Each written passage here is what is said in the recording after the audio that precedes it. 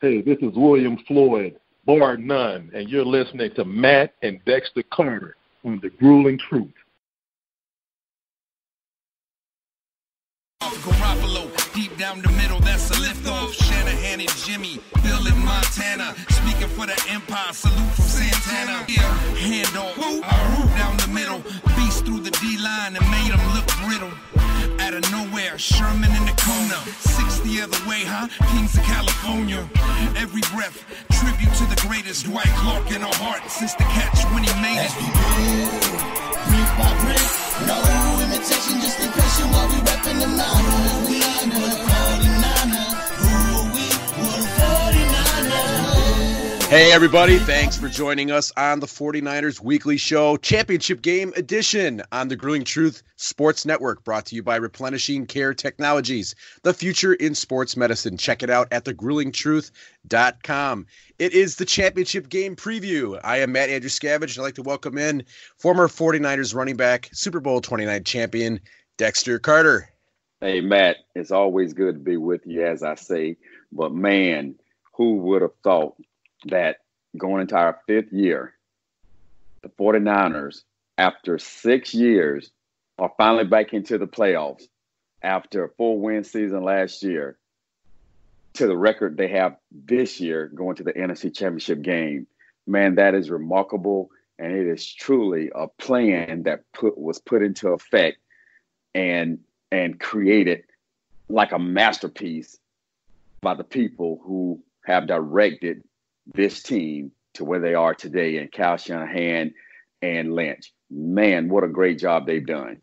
Oh, you weren't kidding. What a turnaround. They come in 2017 to pretty much a disaster. I mean, by that time, we were on year 3 of the show, and we're talking, the 2015 and 2016 seasons, and there just was no real good direction.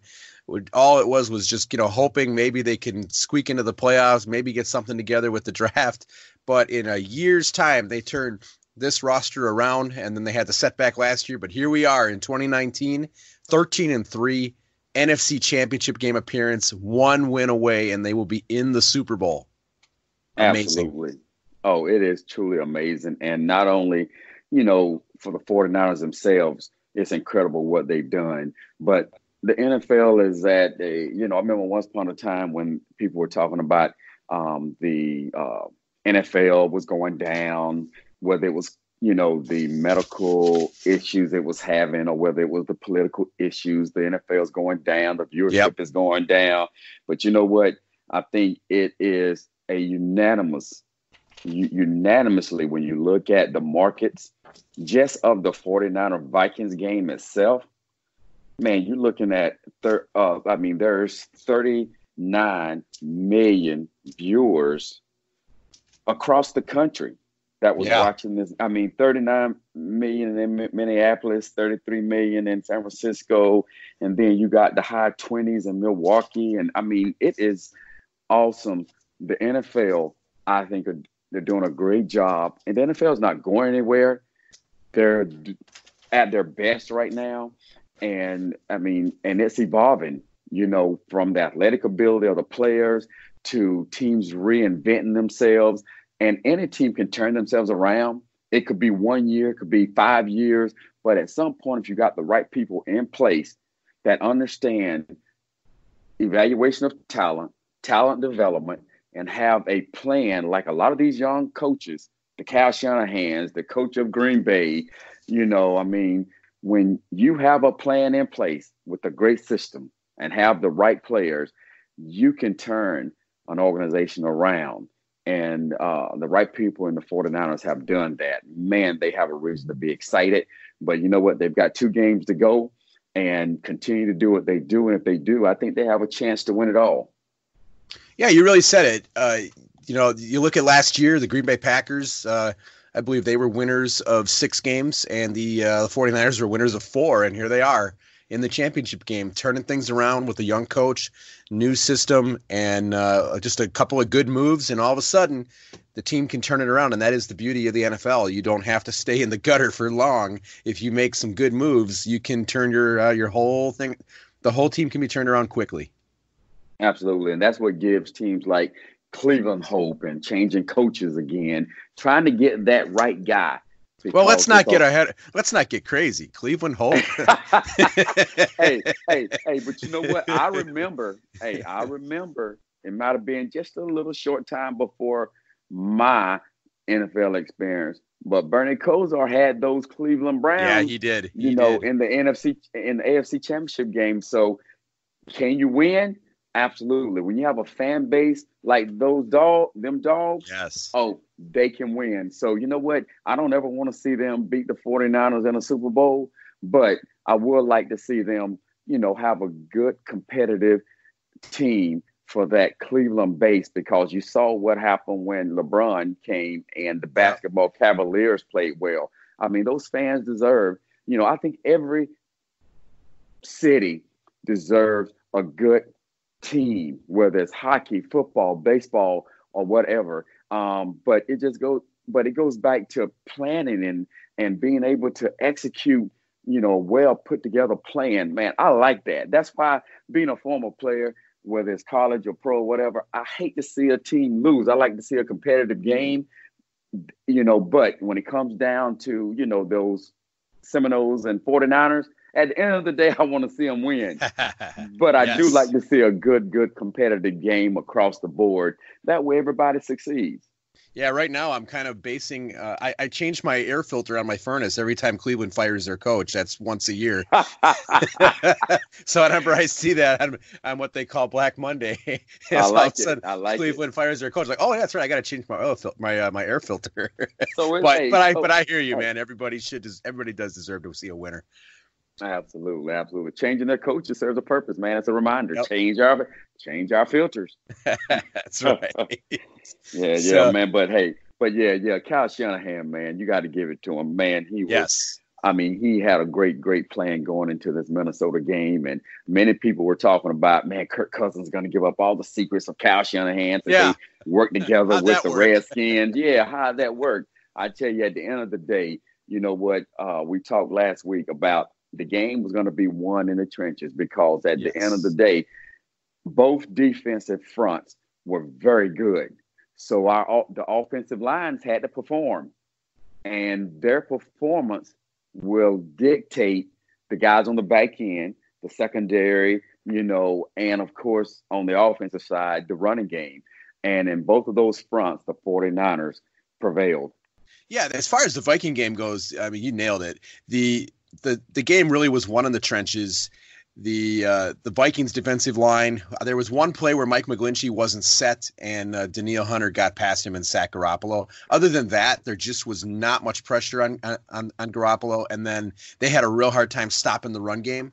But on the other side, Kirk Cousins was under serious pressure, especially in the second half. And Dalvin Cook, to me, was the key of the game. They held him to, I believe, 18 yards and 9 carries, and he caught 6 screen passes, which were, you could tell, I mean, it was pretty much the check down, pretty much, I'm under pressure and I got to get rid of the ball right now, and I'm going to Dalvin Cook. And whenever Dalvin Cook caught the ball 6 times, he was limited to 8 yards. So, I mean, that is tremendous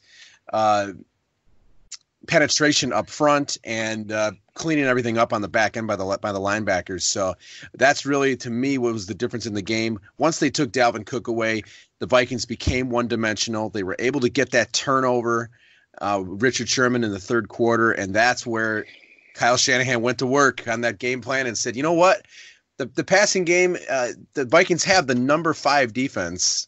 The passing game is not going exactly as I want. I'm going to run the ball, and I'm going to tire these guys out because they're coming off a short week.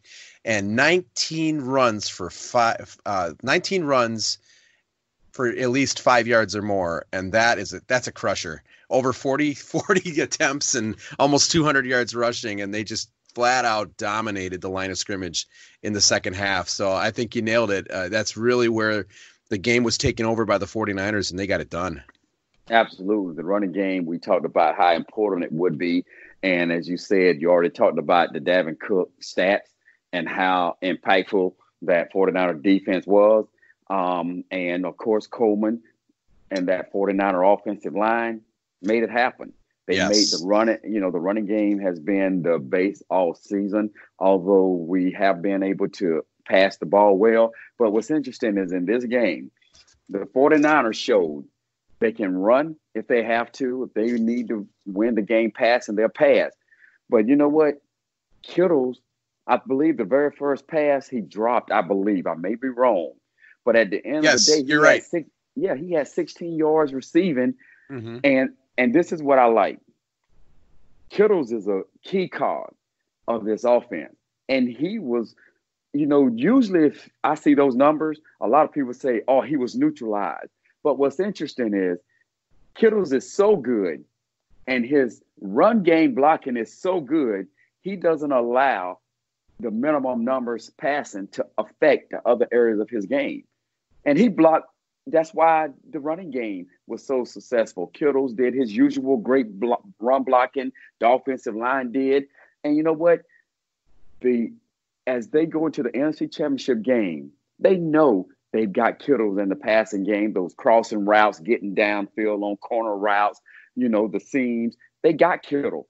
Kittle can do that. But they did not allow that to say, oh, my God, we can't get the ball to Kittle's. Garoppolo said, you know what? Hey, we'll get the ball to Bourne on a few passes, here and there, and move the ball down, use our running game, and play smart. And that's what Garoppolo did, man. I tell you, as a 49er fan, former player, or faithful, man, they made me even more proud, even though we know as an offense, they've got so much more that, one, they weren't able to show in this particular game, but they showed enough to get to the NFC Championship game and be optimistic on, what the outcome could be. Now, it's going to be tough because Green Bay is not going to be the same team that came in. Now, they will be from a competitive perspective, but, man, who thought Green Bay would even be here with the quarterback and new coach combination that they've got? But you know what? Who would want an NFC game that didn't have this kind of star power and this kind of excitement? Yeah, that's exactly right. Getting to what you talked about, George Kittle in the ground game, I saw him take Everson Griffin completely out of play repeatedly. And that's a defensive end, a pretty dang good defensive end. And George Kittle blocked him as if he was the right tackle.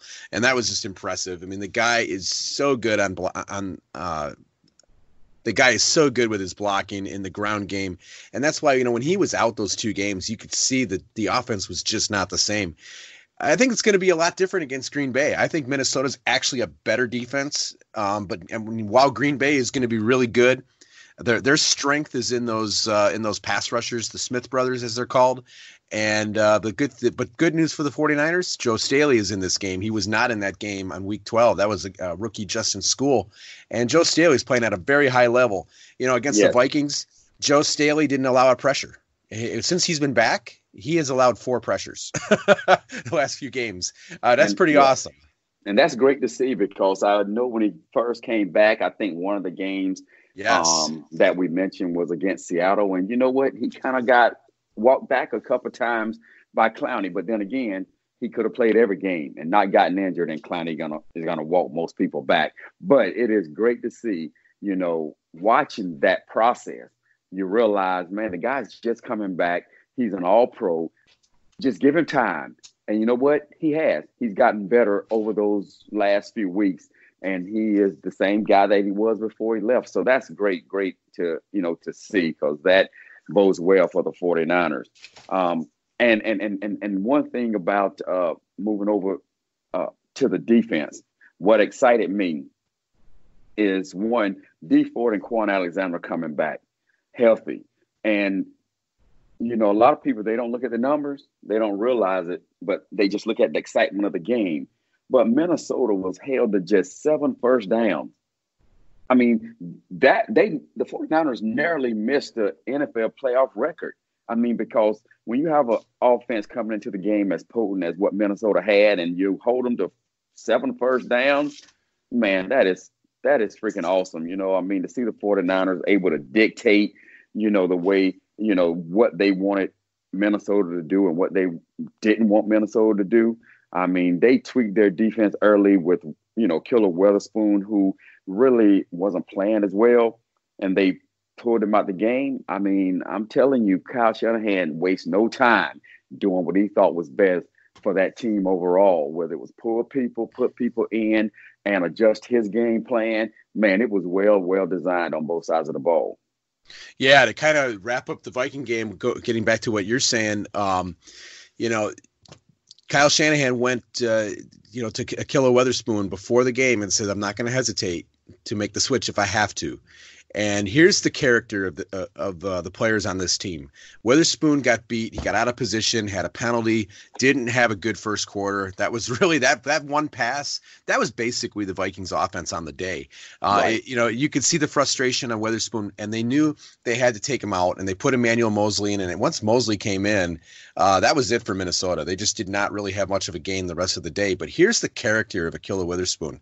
He went to the special teams coach. I mean, this has been all over 49ers Twitter and it's gotten around. But in case you have not heard, he went to the special teams coach and said, look, Emmanuel Moseley's in for me, and he's going to need all of his energy to play the rest of the game. Give me all of his special teams reps.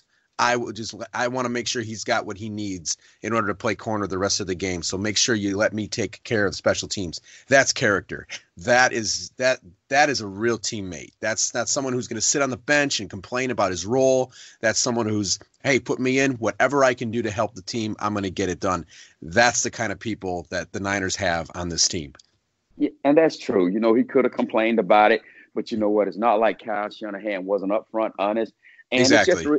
It's just reality. And at the end of the day, you know, everybody knows the game plan. They know the rules. They know what will happen. And if this happens, you know, we're going to do this, you know, and again, if you want your job or you want a job and you want to be productive and you want the team to be successful, a lot of players won't do that. So I am a very commendable, you know, of him to go and vocally say that, because he's right. You know, if this guy, we got to take him off special teams to focus on a certain thing that wasn't intended when the game started. You know what? We're better as a team if this occurs. So you know what? I commend him, and I'm happy for him.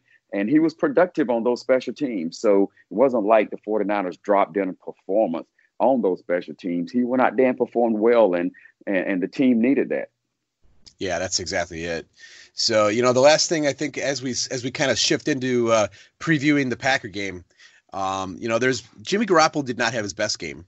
But as you mentioned, the Niners can beat you so many different ways. And so while I thought the opening drive was really sharp, Garoppolo looked good. The passing game looked good. They were able to get that opening touchdown to Kendrick Bourne. You know, in the rest of the game, I think there were some throws that Garoppolo made that were, you know, probably the ball placement wasn't where he was hoping it would go. There was that interception. I don't think he saw the linebacker. Linebacker read his eyes and picked it off. But you know what? The team doesn't panic. They'll beat you any number of ways. I think in the Green Bay game, I don't think he's going to have the same issue. You watched, especially that first time they played, the pressure, there was some early pressure, but you know what? Kittle finds ways to get open. They're going to find ways to get this passing game going. I think Green Bay is going to really try to sell out to stop the run and try, in their minds, make Garoppolo beat you, and that's where I think he's going to excel. So I expect Garoppolo to make a lot better throws against the Packers. You know, I think he still is tremendous. We've seen him carry the team at times when the defense hasn't been up to speed, when the run game hasn't done much. Garoppolo has stepped in and carried the team. I see Garoppolo having a little bit bigger role in this championship game to make sure that the Niners win and get to the Super Bowl. Yeah, and every offense, and especially, you know, whether I'm coaching Pop Warner, high school, college, or whatever, I want to be able to be as close to 50-50 as I can. If it's 60-40, some games run versus pass and vice versa, pass versus run. Other weeks, hey, that's great. We're going to do what we are able to do based on what the defense is doing. Sometimes we'll oppose our will, but the 49ers finished with 47 rushing attempts and 21 pass attempts. Now, there are times it's vice versa. The 49ers does what they have to do to make sure that they're successful as an offense. The receivers understand it. Kittles understand it. Garoppolo understand it. And those backs understand it, because they came into the game, the 49ers, said that they wanted to run the ball 30 times.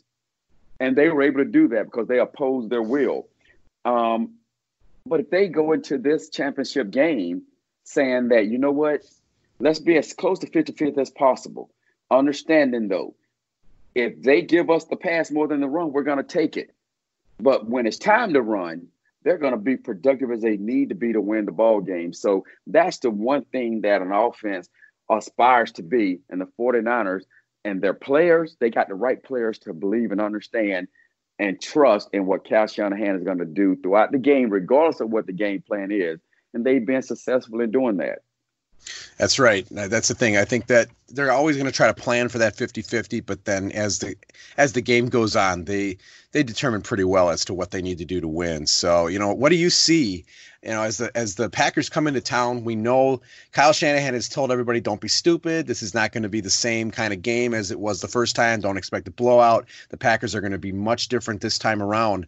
What do you see as the key or keys to win this game?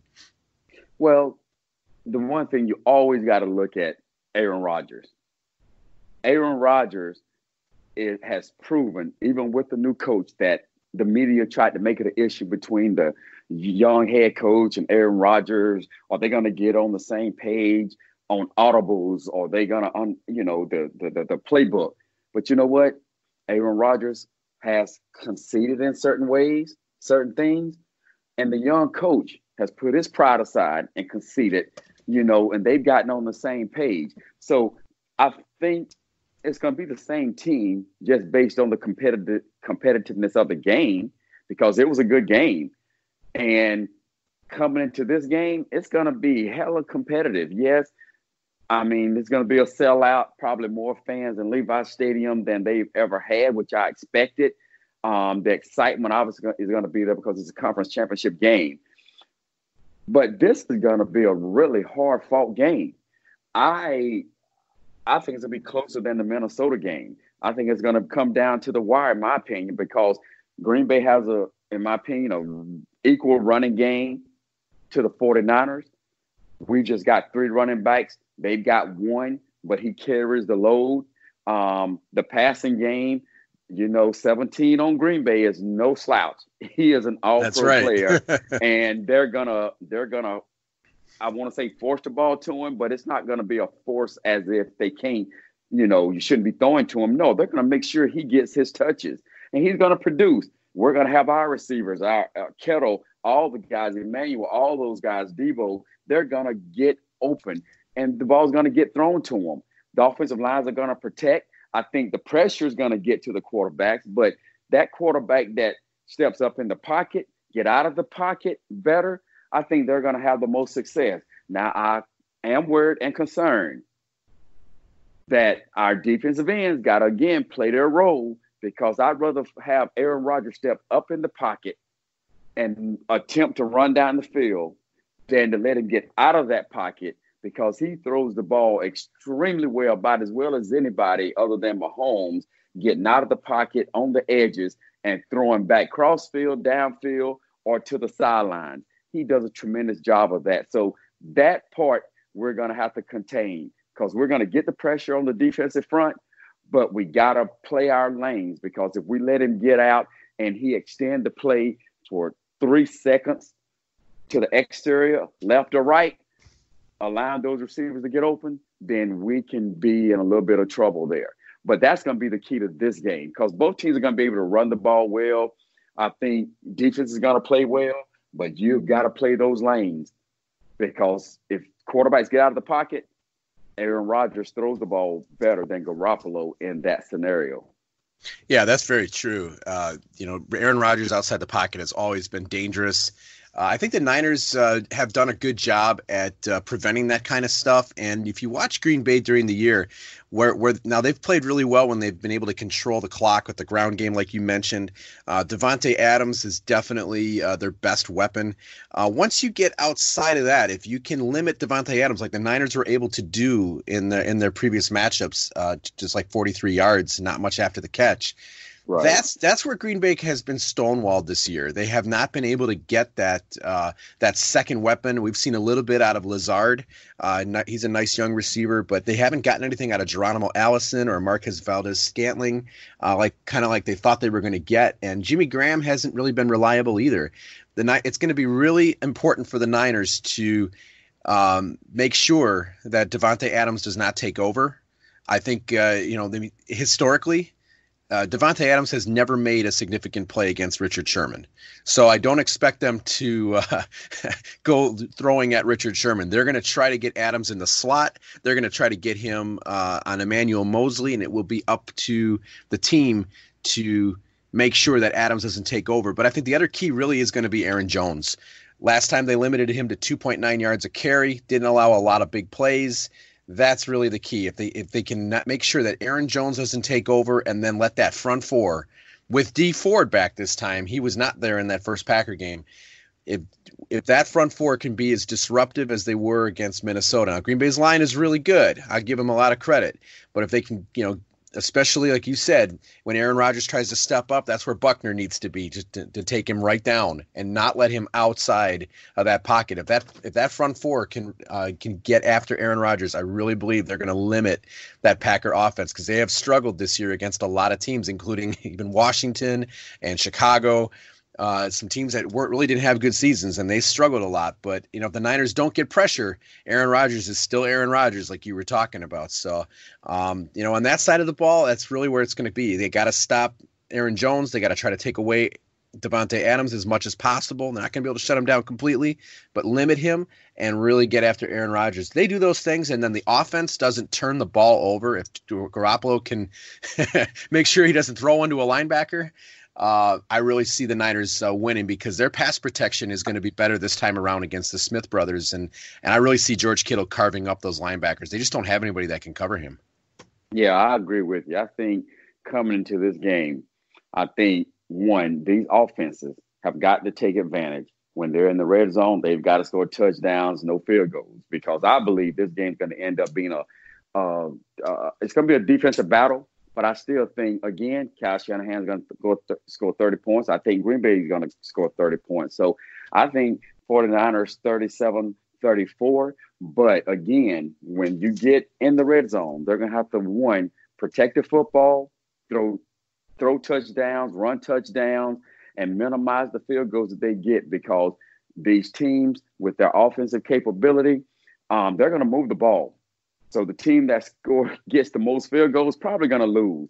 They're going to have to get the ball in the end zone. So protect the ball, don't turn it over, score touchdowns in the red zone.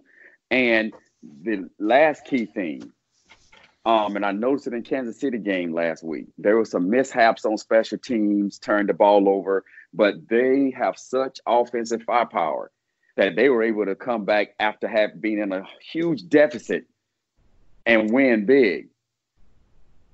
These two teams don't have that capability. You can't not be successful on special teams, have turnovers, and give the other team a chance to have the ball in the red zone and score touchdowns, or it could get out of hand. But I think as long as you have quality special teams play, you protect the ball, and you score touchdowns again in the red zone, minimize your field goals when you got a chance to score, 6, then you know what? I think it's going to be one of the best games in this playoff season. But I think the 49ers, again, 37-34, it'll be a tough game, be a good game, but it's going to be something for the fans to see. Yeah, I think we're basically seeing this game largely the same way. I'm going to go with you and say who scores the most field goals is going to lose. I've got the Niners winning 31-20. I think the first half is going to be almost exactly what you're describing. It's going to be really tough. It's going to be pretty close. And that's where Kyle Shanahan comes in and takes over the third quarter. I think we're going to see the 49er offense control the game. I think we're going to see the run game control the game, and Green Bay's not going to be able to stop those receivers. And I really see the Niner defense stepping up like they have, and they're going to limit this Packer offense the way that they've been limited a number of times this year. The Packers are going to have their chances, but the Niners are going to have to execute. I mean, obviously, this all gets thrown out the window if the Niners offense is turning the ball over. So they cannot afford turnovers. But Yes, I'm going 31-20. Yeah, and the reason I say it's going to be such a close score and will go down to the end is because there's nothing like playing against somebody that knows you so well. Yeah. And you've got the head coach at Green Bay whose brother works for Kyle Shanahan. Shanahan and the head coach of the Packers and the D coordinator for the Packers used to work together because I believe the defense coordinator for the Packers used to be either the head coach at Cleveland because Kyle was only there for 1 year. So he was Kyle's boss. You know what I'm saying? So and Saleh. The D coordinator for the 49ers, they all work together. So these are pals. These are guys that have grown up together, been on the same staff, kind of know the ins and outs of one another, know each other's tendencies. So this is really going to stretch the creativity of all these coaches to try to create that chess match or that chess move to try to up one on the other. So it's going to be exciting to see the thinking process of all these coaches on both sides of the ball to try to one up the other one. And nothing is as great as having two brothers on the opposite side of the ball. You got the younger brother with the 49ers who won the first go round. I mean, it's going to be really, really exciting. But there's a lot of behind the scenes connection between these staffs that make this game very, very interesting. Yeah, that's for sure. One stat of note that I read, Shanahan in 2 games against Mike Pettine's defense, he's averaging 34 points a game. Yep. So I see that continuing. I really do. I see the Niners getting into the 30s. I really see the Packers defense. While I like their pass rush, those Smith brothers are good. And I think their young secondary is good overall. I just think they really struggle over the middle. They struggle with tight ends. The whole season they've struggled in these areas. And where does Kyle Shanahan like to work? Over the middle. I don't see them having the success that the Vikings had. The Vikings looked much more prepared to handle the over the middle passes and the play action. I don't see Green Bay having the same success in those areas. To me, it just comes down to, is Jimmy Garoppolo going to turn the ball over? Will the running backs turn the ball over? If they don't turn the ball over, I do see them winning the game, although it still will be a much more competitive game than the first time around. Yes, I think it's going to come down to whether Aaron Rodgers is going to be able to extend plays or not. That's going to be the key. That's the only thing that can neutralize Sherman, is that Rodgers extend plays and allow the receiver to run away from Sherman. And Aaron Rodgers does as usual, and he throws that pinpoint pass to get a first down, extend drives. That's going to be the key to the game to me. Yeah, I think largely we agree, and I think largely we're seeing the 49ers going to the Super Bowl. So hopefully that is exactly what happens, and it'd be great to talk to you over text or something like that if that happens. Because holy cow, it's been a long time. Hey, it's been a long time. Maybe we can do a little brief FaceTime just to kind of, evaluate halftime or something of that nature. But it's going to be a good game to watch. And I don't think any team's going to lose it unless there is a key turnover or a bad special teams play. I think it's going to be a good game. And that's why I think it's going to go down to the end, and you're going to have a team, a 37-34 game, something of that nature. Man, I can't take any more of these. My heart can only do so much, brother. I don't want a 37-34 game. I know. But it is going to be a good one. I agree. Yeah, a lot of excitement. I'm looking forward to it. All right. Well, there you have it, everyone. Thanks so much for listening. Your 49ers are headed to the NFC Championship game and hopefully the Super Bowl. Hopefully everybody has a great time watching the game. If you're going to the game, wear red, be loud, and we will be back next week to discuss, hopefully, a Super Bowl berth for the San Francisco 49ers. So we want to thank everybody again for listening. Check out thegruelingtruth.com. And so this has been the 49ers Weekly Show on The Grueling Truth, where the legends speak.